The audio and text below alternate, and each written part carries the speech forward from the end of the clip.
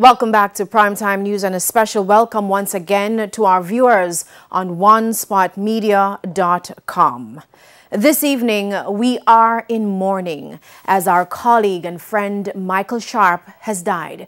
He'd been hospitalized at the University Hospital of the West Indies since March 14, but took his last breath early this morning.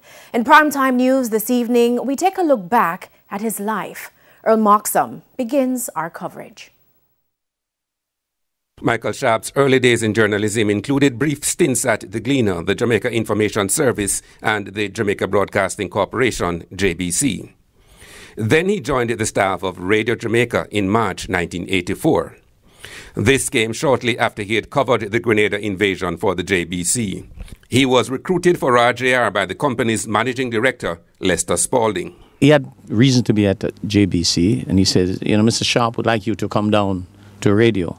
And I thought of it. I went to a good friend and I said, what you think about that? And he said, yeah, man. He said, yeah, come on down. He distinguished himself covering Parliament for the next decade and in that capacity developed the 5-minute review of each sitting of the House and Senate in the feature, Inside Gordon House.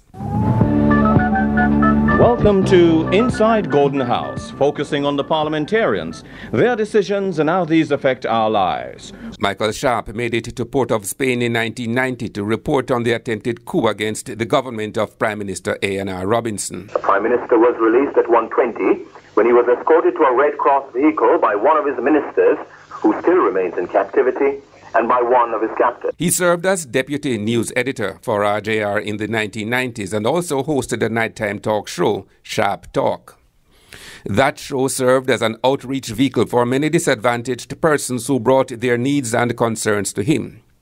It led to various fundraising efforts to alleviate some of those needs and an initiative to send some kidney patients to Cuba for treatment. The airwaves belong to the people. And it strengthens them when you use it for them and not for yourself. After the acquisition of JBC TV, renamed TVJ, he served briefly as head of television news before the radio and the television newsrooms were merged. He co-anchored primetime news on TVJ with Doreen Samuels for more than a decade.